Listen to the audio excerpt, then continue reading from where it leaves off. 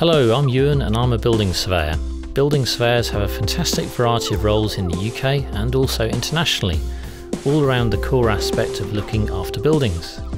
Some people say that a chartered building surveyor is like a doctor to buildings, helping to create the building, look after the building, care for it and improve it throughout its life.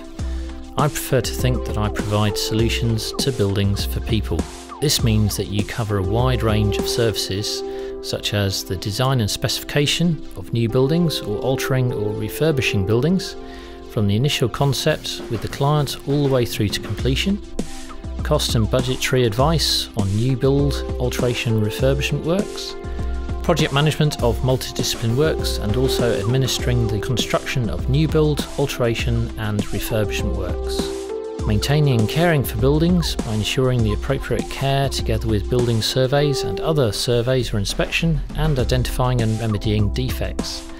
This is probably what you came across when you're purchasing a house, and of course advice on property regulatory and legal issues such as compliance, inclusive access, planning applications and building regulations compliance. I really enjoy variety, so I'm a consultant in a large practice, covering all of these services for a range of clients in the commercial, public and private sectors. Some of my friends prefer to specialise, so focus on one aspect, like building surveys for investors, or they work in-house for an organisation with a large property portfolio.